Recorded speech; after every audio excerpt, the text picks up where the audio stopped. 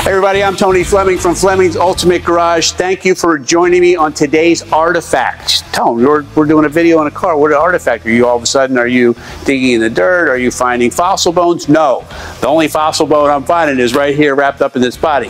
Actually, what I'm talking about is this. We are talking about, it's 2024, right? We're doing a video in 1953, MGTD, that is almost all original. You say, Tone, how is that possible? How could you know these things? And I say, you're right. How could I know these things? I don't. But I do know that this guy right here, which measures the millionths of an inch thick, right? As I go around and I measure all of these panels, and it tells me the paint is so consistent all the way around and very thin from the factory back in the day, okay, that you'll see that this here tells us, right? And the way these things work as a paint meter, we normally use it on new cars to see if a car's been in an accident and the paint fender's been painted or a panel's been painted. And what it does is, it lets you know, because when the factory paints a car, it goes down the assembly line, and they paint the sides of it, or they paint the car right this. It's almost a full consistent thing. When it goes to a body shop and they make a repair on a fender or whatever, it's a little thicker paint. They don't really care. They just want it to match, right? This highlights that for you. So we've done all of that and walked around here. This is a cool piece, man. Original leather still inside. The convertible top is still here. We had to order a new one because it was 70 years old, but it's original, right? It's going to come with the car unless you stop me before I put it on. That's what's going to be. So can you imagine going to a show right now, going to a show with a 71-year-old car? We're doing this video in 2024. 71-year-old car, almost all original. The mechanicals have been updated inside here. Engines have been rebuilt, clutches, stuff like that. All that stuff's been done along the way. Nicely detailed in the engine compartment. The undercarriage looks amazing. This is a piece of history. I'm excited because you can't find this everywhere. You can find all the restored cars you want, and a restored car is awesome. I agree, 100%, but they're only original once. All right, so we like to do the quality of paint. Now listen, keep in mind, this is 1953 paint, but it's actually really good. What I want you to see is this. First off, I want you to see what this looks like. This is thin paint, and you want it to be thin. It's 2.5 millionths of an inch thick. Today's car is 7 to 9 millionths of an inch thick, right? So this has been waxed and things like this. This is single stage paint. What does that mean, Tone? Single stage paint. I didn't know there was 2-stage or 3-stage or 4-stage. Base coat, clear coat, today's modern car is 2-stage paint, meaning that they put the base coat down, then they put clear over top of it. That's paint with no pigment, all right? In this case here, this is single stage paint. It's the color and the clear and everything's mixed inside of it. This is what you get. It's been polished. We spent some time polishing it and things like that, and it looks really, really nice. Anyway, I wanted you to see 2.5 there. Again, it's consistent, and you can go all over and see it too, because you want to, like 1.5. So a range of like up to 3 millionths of an inch thick is fine, because that's the way paint falls. And then here we want to see it can shine, because pictures can make things look good and what have you, but look at how clean that is. You can read it nice and shiny. The chrome on here is original and nicely done. So many pieces are all original. Not many cars can be sold as original. This is an amazing piece. So we're going to go inside. We're going to get under the hood. We're going to look at some other things. I saw a couple pieces on the car that were updated. I want to share those with you as well. And then I want to tell you about the drive, because the drive of this car is amazing. I drove it. You'd be so surprised. Now I know why they sold well, because it just drives well. Anyway, I'm getting excited. I'm getting fun up here because I get, you know, original stuff. All right, let's get started on the engine compartment. All right, so the allure of these is wrapped up in the looks of it. Like this, today's modern car could never pull this off. Like, you're looking at things like the way the fenders are mounted here, but it also keeps everything supported as well, right? The red grille, the engine compartment is detailed inside here, right? But this is what I want to say, and even if you don't want to, even if you didn't want to, say, show the car. Let's say you just want to drive it, you don't care. However, I want you to see what you're getting, and you're getting something really, really nice, okay? And that is under here, that is detailed. Everything is painted and kind of done the correct color. So we have our original style red in here. We have our twin side draft SUs, but I want to see the detail of stuff that I see as important stuff. So for instance, like the braided lines here for the fuel pump, fuel filter, copper lines from the fuel tank, right? This stuff is painted and detailed nicely, right? It just looks really nice under here. If you wanted to go to a car show and open the hood, you'd be proud to show this off. Not to mention, it sounds really good. It's got a free flow exhaust on it. It has a lot of power, especially for what these cars weigh. They don't weigh a lot of, you're thinking about today's modern car weighs 3, 5, and 7,000 pounds, right? These cars are in the 2,000 pound range. They don't need a lot of power to go fast. And with modern radial tires, they handle really well too. So anyway, I just think it's kind of cool. Some people love to show off the engine. Some people don't really care. They just want to enjoy the car. Either way, you're going to enjoy the car. Also some cool original stuff as well. To make space for things, you can open the hood on either side, right, to service the car, which is great. Inside here is storage compartment. You can put some extra things in here if you want, but this has the original jack in it, lug wrench, all those kind of things that go with the car. You could put extra fan belt and some other things that you may not be able to find if you wanted to go on, say, a 500 or 1,000 mile or 2,000 mile ride, and you're worried about finding a fan belt at your local advanced auto parts store. The fan belt is kind of the only mechanical item on here that you might ever need. It's kind of cool to be able to have that in there, maybe a couple of spare fuses, and you're ready to roll for a nice travel. Imagine going away in this car. There's room in the back for luggage and what have you. That's a cool weekend. All right, so back here, this is one of the styling features of these cars, right? The spare tire mounted here.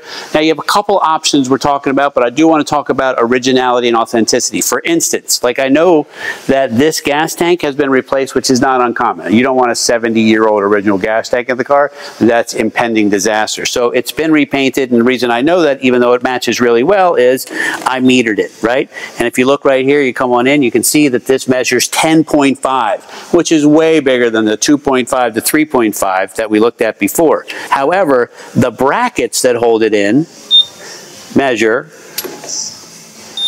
3.5, which is pretty cool. This piece here measures 3.0, right? So we know like all of this stuff is original paint. All right.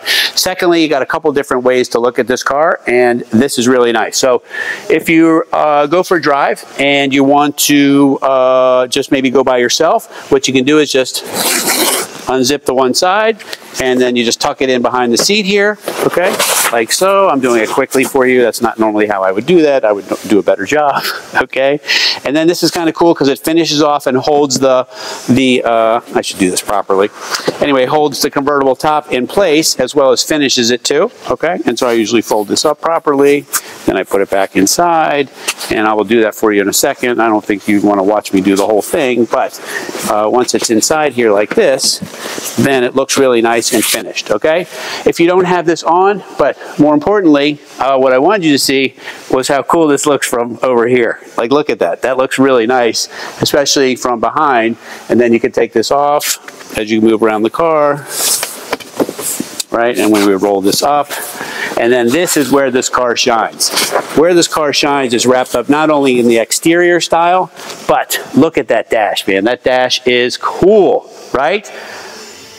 Great banjo wheel, full gauges, right? This right here, British Motor Corporation original AM radio, right? AM radio from back in the day, with the speaker behind that old school. Remember that kind of that felt cloth speaker cover? This is the original leather in the car. Original leather is still in the car, okay? Original steering wheel is still in the car. The gauges have been restored. I can tell because they're way too nice. But the gauges have been restored, probably more importantly, not so much for the look of them, but for the functionality of them, right? They wanted to make sure that everything works. So you could go for a drive in this car. The transmission shifts so nicely. There's plenty of room for two people in here. Back here is completely empty, right? You can throw the dog back here. You can throw your luggage back here. This has a new convertible top that has arrived, or I'm told it has arrived, or I'm told it should be arriving, right?